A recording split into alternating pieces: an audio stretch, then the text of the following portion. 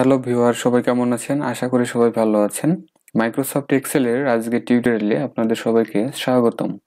আজকে আমরা দেখব মাইক্রোসফট এক্সেলে যে ডেভেলপার ট্যাব আছে, এই ট্যাবটি কিভাবে অ্যাড করা যায়, এই বিষয়বস্তুগুলো দেখব। তো ভিউয়ার, চলুন তাহলে আজকের ভিডিওটি শুরু করা যাক।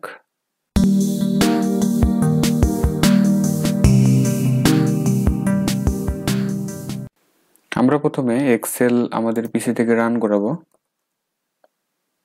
দেন আমরা ব্ল্যাঙ্ক যে ওয়ার্কবুক আছে এটিকে সিলেক্ট করব।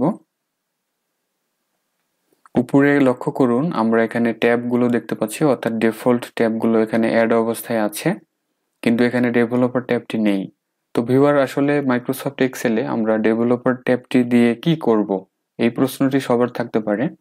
তো ডেভেলপার ট্যাব মূলত মাইক্রোসফট এক্সেলের যে অ্যাডভান্স লেভেলের কাজ আছে বা ডেভেলপার ট্যাবের যে সমস্ত রিবন বা অপশনগুলো ব্যবহার করা হয়েছে, এই রিবন বা অপশনগুলো দিয়ে আমরা অনেক মজার মজার কিছু প্রজেক্ট আমরা এক্সেলে তৈরি করতে পারি। এই জন্যই মূলত ডেভেলপার ট্যাবটি আমাদের অ্যাড করতে হবে।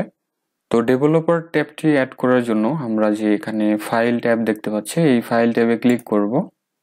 এখান থেকে আমরা বাম পাশে যে নেভিগেশন প্যান আছে, এই নেভিগেশন প্যানে আমরা এখানে দেখতে পাচ্ছি অপশনস আছে, এই অপশনস আমরা ক্লিক করব। এক্সেল অপশনস নামের একটি উইন্ডো আমাদের সামনে ওপেন হবে। এখন বাম পাশের এই প্যান থেকে আমরা কাস্টমাইজ রিবন এটিকে সিলেক্ট করব। আমরা ডান পাশে এখানে দেখতে পাচ্ছি মেইন ট্যাবস আছে, অর্থাৎ যে ট্যাবগুলো আমার এখানে অ্যাড করা আছে, অর্থাৎ ডিফল্ট হিসেবে অ্যাড করা আছে, এই সবগুলো ট্যাবেরই বাম পাশে আমরা দেখতে পাচ্ছি চেক বক্স করা আছে, অর্থাৎ চেক করা আছে।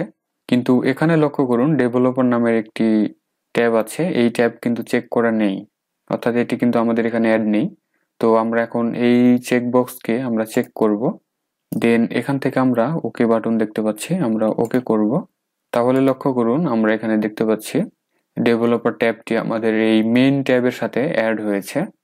এবং এখানে আমরা দেখতে পাচ্ছি ভিজুয়াল বেসিক আছে, ম্যাক্রো আছে, ম্যাক্রো রেকর্ড, আরো অনেক ধরনের অপশন এখানে আছে। আমরা এই সবগুলো অপশন নিয়ে এখন আমরা আমাদের এই শীটে ব্যবহার করতে পারি। এবং আমরা এখানে ম্যাক্রো সিকিউরিটি দেখতে পাচ্ছি, সিকিউরিটিকে আমরা এনেবল করব। তাই আমরা ম্যাক্রো সিকিউরিটি এখানে ক্লিক করব। এবং এখানে ম্যাক্রো সেটিংস থেকে আমরা 4টে অপশন এখানে দেখতে পাচ্ছি। এখানে লাস্টে যে অপশনটি দেখতে পাচ্ছি এনেবল অল ম্যাক্রোস, এই অপশন বা রেডিও বাটনটা আমরা সিলেক্ট করব। এবং trust access to the VBA project object model আছে, এটি আমরা চেক করব। এখন আমরা ওকে করব। এখন আমরা চাইলে খুব সহজেই এই ডেভেলপার ট্যাবের আন্ডারে যে সমস্ত অপশন বা রিবনগুলো আছে, এই সবগুলোই আমরা এখান থেকে ব্যবহার করতে পারি। যেমন এখানে ভিজুয়াল বেসিক আছে, আমরা যদি ভিজুয়াল বেসিক ওপেন করি তাহলে এভাবে ওপেন হবে।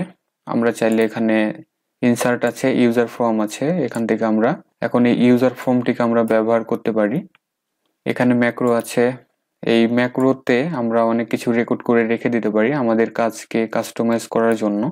এখানে রেকর্ড ম্যাক্রো আমরা দেখতে পাচ্ছি এবং অ্যাডেন্স আছে, আরো অনেক কিছু বিষয়বস্তু এখানে আছে। এই সবগুলোই আমরা নিয়ে আমাদের এই শীটে এখন আমরা ব্যবহার করতে পারি। ভিউয়ার, আজকের ভিডিও এ পর্যন্তই। আমার এই ভিডিওটি যদি ভালো লাগে তাহলে অবশ্যই লাইক, কমেন্ট এবং শেয়ার করবেন।